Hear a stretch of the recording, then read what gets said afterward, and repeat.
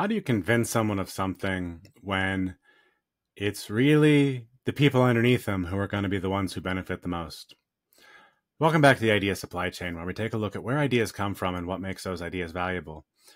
Today, I wanted to talk a bit about the building of abundant systems and some of the struggles I've had as I'm thinking about how to market this idea and offer it as kind of a consulting slash coaching offering to people in positions of power. So, as I've been doing this, one of the things that I've really kind of struggled a bit with is figuring out how to market it to the people with a budget when the reality is it's not going to be as obviously helpful to those people. It's going to be helpful to the people underneath the people with power who have the budgets to apply. But ultimately, it will make an organization stronger. And so I've really been playing around with the ideas of efficiency and how we bring in resources in order to build out systems that are repeatable, that are maintainable, and ultimately don't die. And that's kind of what organizations are set up to do. They're set up to prevent death.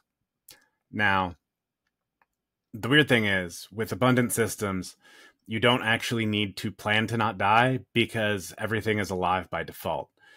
It sets up a system that is able to grow and change, but change is not equivocal to death. It's not taking a business and letting it just die. And so as I've been kind of comparing scarce systems versus abundant systems, how can I market this in a way that people in power will be able to understand? And maybe the answer is that I don't do that. Maybe the answer is that I market toward the people who are underneath people in positions of power and try to get them to share this idea with the people above them and say, hey, let's have this discussion. By the way, if you're interested in bringing someone in, I found this person, they can help, and maybe use them as a referral source. So maybe that's something I need to consider. I could even provide something like talking points. Hey, do you feel stuck in this situation? One of the things that a lot of people in power don't realize is that by having scarce systems in place, first of all, they don't allow people to grow as quickly as they're able to. And so, you think in a typical job, you have someone in a role, they have to be in that role for years in order to move up. You have a very linear growth trajectory. Maybe you get 2% a year for inflation. Maybe if you're lucky and it's really generous, you might get 3 or 4%, of a raise. But ultimately, it's this very, very linear growth pattern. But we live in an abundant society right now. And so what happens is if you're not giving the people underneath you a way to exponentially grow kind of their impact on earnings, their impact on their own financial state, they're going to eventually leave for an abundant system. So this is kind of the first and foremost. If you don't offer an abundant system, people will find the abundant system. And guess who's going to be the first one to leave to find that abundant system? Your top performers.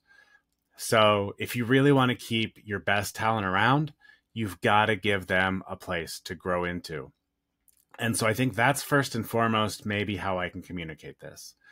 And then so perhaps I feel like that's a good place to start. If you are a top performer, maybe you're someone that I need to talk to. I need to give you the talking points to talk to your manager and say, hey, look, I'm really not happy with my growth trajectory. I've been doing X, Y, and Z, which is allowing me to grow my knowledge and experience well beyond what the majority of people are doing here. And I don't feel that I'm being appreciated for that. And so, but see, then that's where power dynamics come in. And that's when it gets really weird with kind of these communication aspects, because if you come in with that attitude to your manager, a lot of times it's setting up a conflict from the get-go. And that's part of the issue, right? Like, all of these systems are set up to put conflicts in place because the managers have a budget that isn't aligned with what the employees want. And that's one of the issues with scarce systems. That's exactly what I'm trying to say, because people don't have that opportunity to grow as quickly and as efficiently as they want. And so guess what? They're either going to not grow, and then you're kind of stuck with them as who they are now, and that's fine, I guess. But you're also going to eventually have your business die out. Because all of the best performers are going to leave. They're going to take a lot of this inside knowledge and they're going to apply it in a way that allows them to really grow themselves, their own offerings much, much greater. And so I need to figure out a way to, again, kind of communicate this in a way that says, hey, look, the system sucks. It's not manager versus employee, it's manager and employee versus system. As I talk this out, I think that might be a good way to package this up. Because if you are a manager out there, you understand that a lot of times these types of systems prevent you from being able to reward your best employees. We also have an issue where the best employees aren't necessarily understood as the best employees because the stuff that they can offer isn't being acknowledged, recognized, or even allowed. We want people to fit into very, very repeatable boxes. And so because we want anybody to be able to be replaced at any given point in time, we don't take advantage of people's unique skill sets in order to maximize the value that they can bring to an organization. That's why I do think a lot of this information is going to be most useful in a brand new organization that is getting ready to grow from the beginning, because it's not going to grow within kind of these set structures and have to fight against existing barriers. But then, obviously that has a whole new can of worms. New companies typically don't have a budget to have this type of consulting in. Hence the venture studio. I want to build out companies that exist like this to prove out their validity. But I do believe that there's going to be a market someplace in there for people and companies who want to grow these abundant systems where, one of the things I have tried to do, honestly, is to define abundant systems a lot better. And I think one of the best definitions I've come up with is an abundant system is a system where every individual within the system can grow at their own rate without impacting the growth of any other person in that system. So my success in the system doesn't take away from, person B's success in the system. Everybody can grow independently, but as they grow, the system grows as a whole. So anybody's growth is actually beneficial to everybody's growth. And what you want to do is you want to identify the fastest growing people in order to figure out what they're doing and then share that with the rest of the people in the system, because that means the overall system grows faster and faster, and it evolves and it changes and it's ready to adapt to an ever-changing world much better than a system that we try to lock down into these very set roles and have these set career ladders that you have to climb, taking years and years to grow through each step.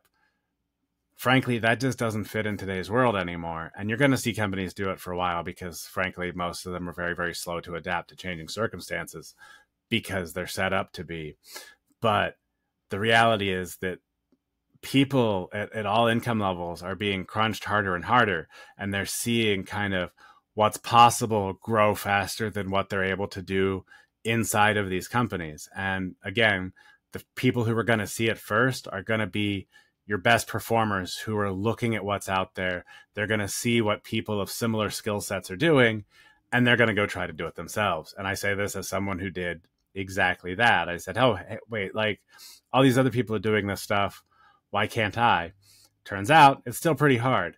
But the reality is I'm a much more valuable like asset to a company right now because I have all of these different skills that I've built up while attempting to do things on my own versus staying in the company and focusing in on just, building React components or building data pipelines or whatever I've done in the past. All of that stuff was great, but the fact of the matter was they kept me in a very small box and said, okay, you can only grow so fast. And, otherwise we're just going to kind of ignore that growth, but we will use you as much as possible. And we're going to give you more work the more efficient you are. That's a very bad system to be in place, because one of the things that we need to consider is that most systems punish efficiency right now. That's what scarce systems do. Because what they're going to do is they're going to say, great, I've got you for this amount of time because I've paid for all of your time. And if you're, deliver the amount of work in less time than we've given you, we'll just give you more work to fill up that additional time. And again, that's not allowing that growth potential, right? And so what you want to do is you want to actually figure out how to say, hey, we see how quickly you're delivering things. We want you to actually deliver this stuff as quickly as possible and continue to shrink the amount of time you're spending doing that. And then if we want to add more things in, that's fine too. But we're going to add in additional pay structures. People could potentially work multiple jobs. We really need to think this through in a lot of different ways because of the way AI is, coming about. I'm looking at it now and I'm thinking, man, I could have probably automated a few of my previous jobs by now. Like, if I really wanted to, I could spend a little bit of time building a system that could build React components for a very specific code base, or build up data pipelines based on certain structures. That's all becoming possible now. And people are going to do that. And what you're going to have is you're going to have a very weird, different class of people where you've got people doing stuff manually and then people automating their jobs and becoming disconnected from the stuff that they're actually doing. And I think that's actually a disservice to both the people and the companies doing that. And it just shows how weird some of the incentive structures are to where they allow some of these behaviors. So I've got to figure out how to communicate this all to the people who are willing to pay for consultants to come in and talk about this stuff, because I do think it's really, really important. And, getting executives and managers to see what kinds of issues they're really going to face in the coming years because of AI, because of the creator economy, because of all these different incentive structures that we've got in place versus the ones that are now possible in this kind of abundant economy. There's a lot of things changing right now, and I don't think people are really honestly aware of what these changes are going to bring about. So I would love to be able to help explain that to people, but I need to do some work on my messaging as I package all of this up and try to get it into, some semblance of a book form. It's been really helpful to talk through it.